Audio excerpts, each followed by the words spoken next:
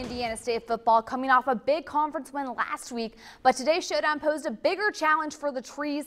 The Sycamores welcomed 8th-ranked North Dakota State to Memorial Stadium this afternoon. And get this, ISU has never beaten the Bison in Terre Haute.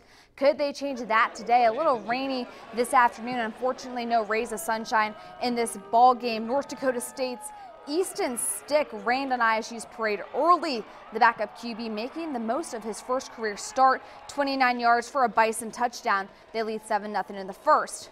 Second quarter, ISU catches a break here. North Dakota State fumbles. Catrell Moss of the Sycamores with the recovery, a little momentum shift for ISU. They trailed 14-7 at the break.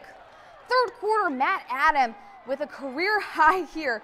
81-yard rushing touchdown for him. You gotta love a quarterback that's able to use his feet as well as his arm. They're tied up at 14, but at that end, North Dakota State really took over the ball game. They scored the game's final 14 points. Stick one of his 3 scores of the game there. North Dakota State still has not lost in Terre Haute. They win today 28-14, dropping ISU to 4-3 on the season. Sycamores play a tough Illinois State team next week in what head coach Mike Sanford says resembles a postseason game. This is the playoffs of our playoffs to get into the playoffs, and we go to Illinois State next week, big game.